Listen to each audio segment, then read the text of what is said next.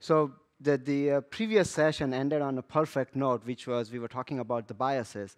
And what I want to tell you about is why we use public data. What is the advantage of using public data? So if you think about how we've been doing experimental science for tens of years, for decades, is that we've been running these controlled experiments, and I call them 3 Ts. We are controlling tissues, treatment, and technologies, because when you think about it, every sample comes from the same tissue, they are all treated equally, and they are profiled using the same technology. And once we generate this data, we look at our data, and then we are generating this hypothesis. But the problem is that this data does not, this controlled experiment does not capture the heterogeneity of a disease. And that's why once you have a conclusion from your studies and once you publish them, before you can take them to clinic, you actually have to validate them into multiple independent cohorts, and sometimes we call them randomized controlled trials. The problem with this approach is that it's expensive and it's slow because you have to replicate it many number of times. So why public data? Because if you look at public data, the advantage there is it's really heterogeneous. The people who have generated data for the same disease or the same condition or what have you, they've usually not talked to each other. They are usually competitors, so they don't talk to each other. Because you cannot publish a same sort of paper again, and then the impact goes down, there are usually slight modifications, which again introduces heterogeneity in the data that's available. And this data comes from different hospitals, different centers, different countries. So that introduces not just treatment heterogeneity, but also biological heterogeneity, and that's useful because we really want to understand how a disease or a condition manifests itself in a different demographics. And then everybody uses different technologies. So again, the technology itself is a confounding factor, and if we can somehow use all of this data that's publicly available, then we can better represent the heterogeneity of a disease. Because the data is already available, it's really very inexpensive. In some sense, it's free to use, and it's really fast to collect all of this data. The problem is, how do you integrate this data? Because we've been thought to think about controlling different confounding factors, and then what you see here is every confounding factor that you can think of is represented in this publicly available data. So so that's one thing, why use public data. And the second, why study immune response. So this was Charles Liu, a high school student in my group last year, who collected 173 data sets. So he manually went through 173 data sets from 42 diseases and over 8,500 human samples. So all of the data that you see here is from human sample, clinical studies. And he applied this framework that we've developed that allows you to take all of this very heterogeneous data into single analysis and identify robust disease signatures. So for every one of these 42 diseases, there were at least 2 data sets that he collected from independent sources.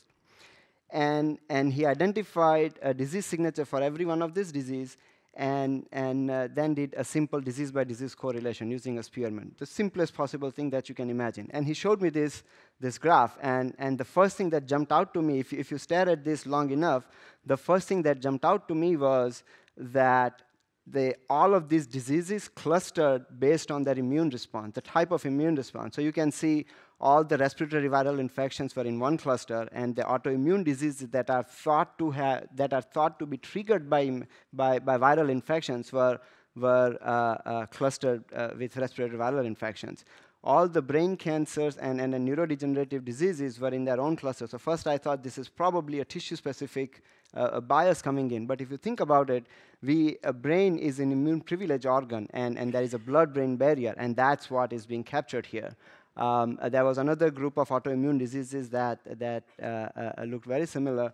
Cancers were in their own category, and first I thought that was just cancer, and that's why it was separate. But what was really interesting, and I've highlighted this in blue, is HIV.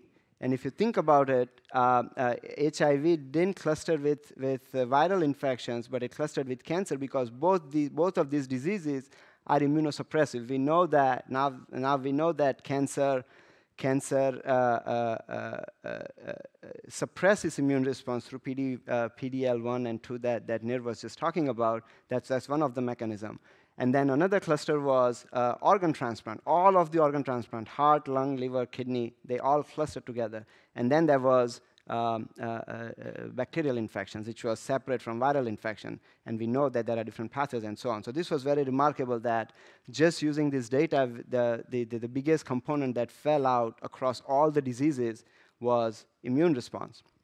So now that we have this information, how do we use this for really understanding diseases, understanding immune response?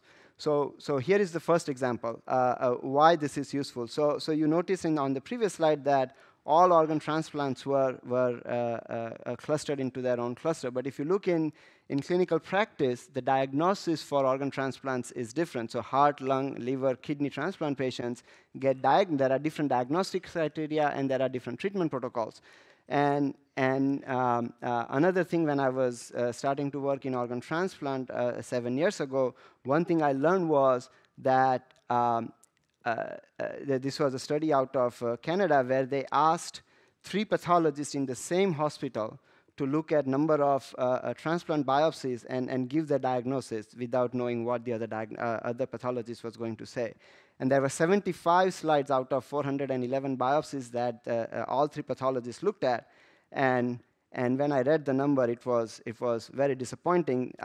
There were only 12 biopsies that they all agreed on the diagnosis. That's a 16% agreement within pathologists at the same hospital.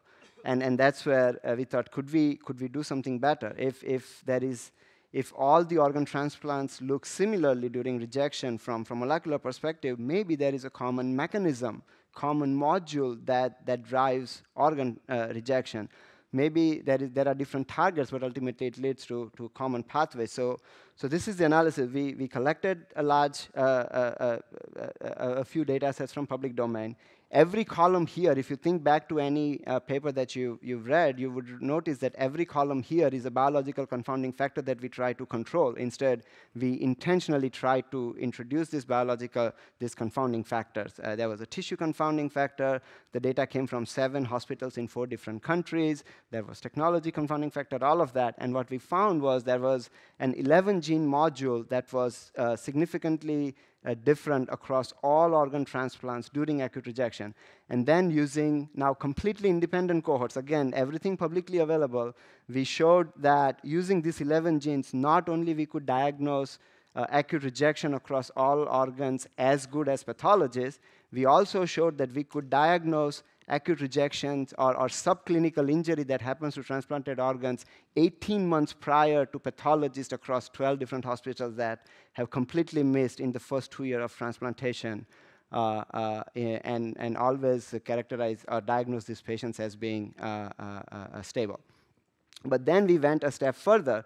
This could be just the association and not a causal. There was no evidence that this module is also causing acute rejection. So we predicted 2 drugs, both FDA-approved, atorvastatin and dasatinib. And then using a mouse model, we showed that both of these drugs on their own extended graft survival in mouse model. Again, mouse is good.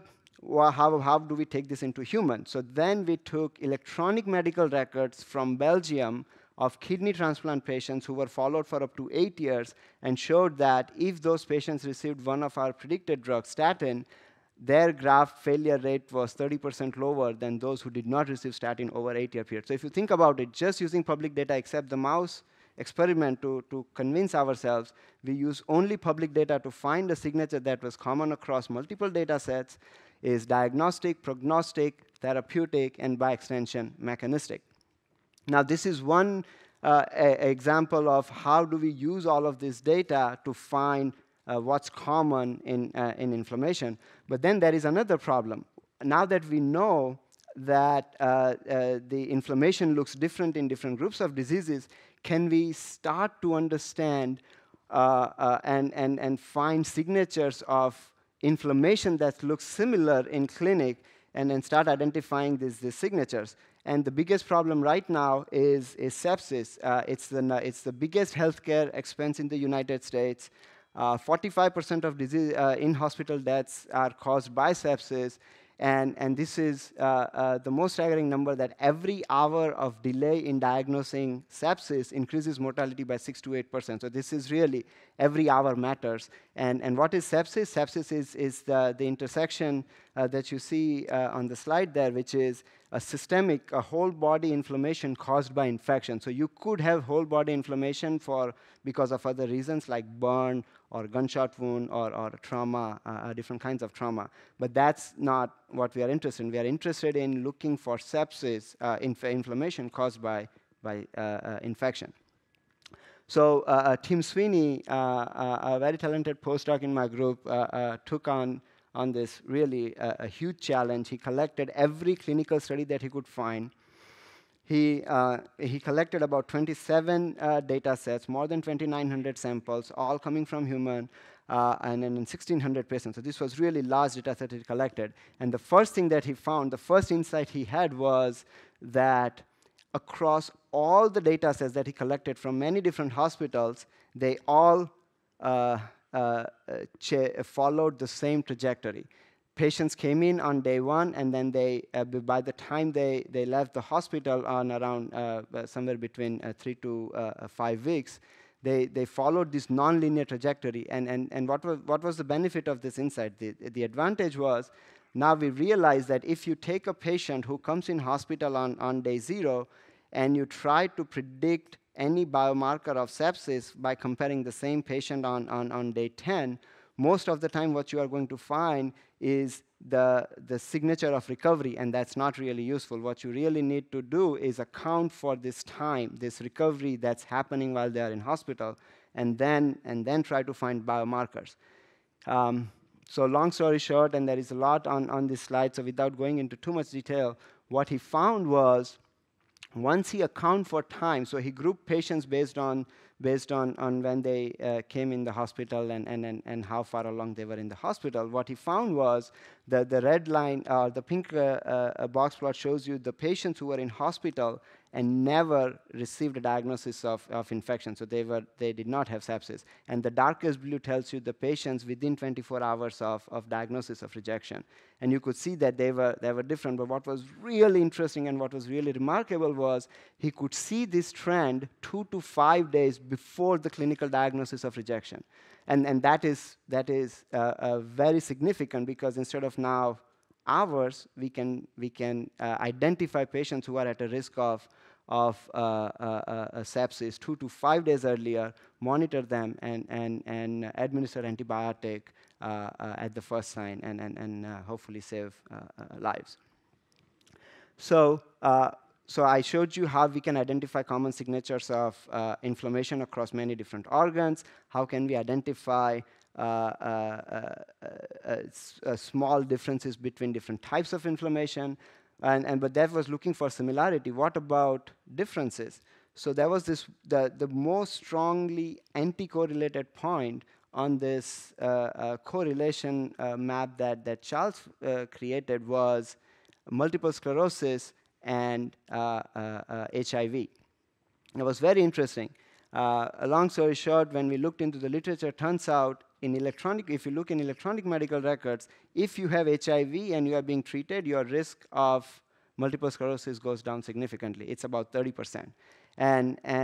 So this is the now. This was just one example. Why not we do this for all the diseases and all the diseases that we have data for, and we can get our hands on electronic medical records. So this is a work that's going on with Nigam Shah at Stanford, where we are comparing all the diseases that we have curated and looking at their electronic medical records in Stanford Hospital to understand what are the similar diseases that we also observe in the clinics. And this is my last slide. And this data doesn't belong to us, so we are getting ready to release all of this curated data with all the analytics publicly available. And what really excites us is, although each one of these study is small data, we can combine them very quickly, inexpensively, to create a big data that allows us to identify diagnosis and therapies. And with that, I want to thank everybody in my lab, the funding sources, and thank you. Very good.